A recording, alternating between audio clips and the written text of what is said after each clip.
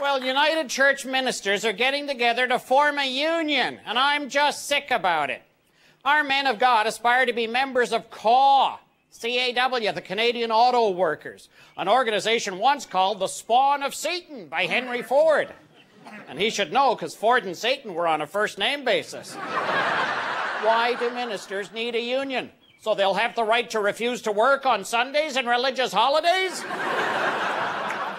I don't want my favorite hymn changed from Bringing in the Sheaves to Solidarity Forever. I certainly wouldn't feel right about changing St. Andrew's United Church to Jesus Local 927.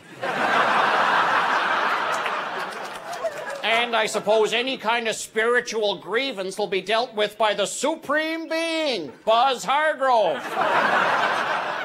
I guess what it all boils down to is how unions ultimately affect the public. First time the minister's new contract negotiation comes up, they'll go on strike and deny us access to God. Well, that don't seem right. But considering who their boss is, I sure wouldn't cross the picket line.